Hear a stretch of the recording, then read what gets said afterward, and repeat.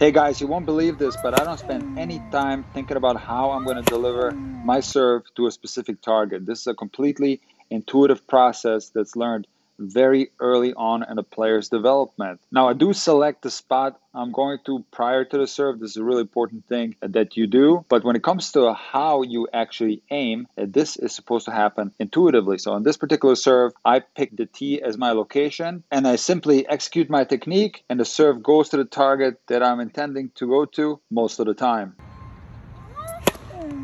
Now, what will happen if you do the opposite, which is literally to aim towards the target, is that you'll slow down the contact area of the serve and you'll gently push the ball towards the target. This is something that's very common at the recreational level. So the way you're going to develop your aim on the serve is by setting up cones or any other target by that means. You can even take an empty ball can and then just simply practice hitting the targets.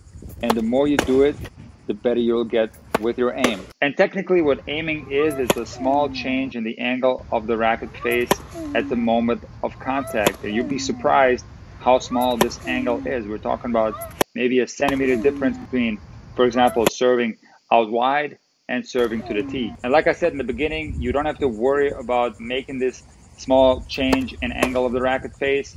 When you make contact, this will happen intuitively. All you have to do is aim for targets.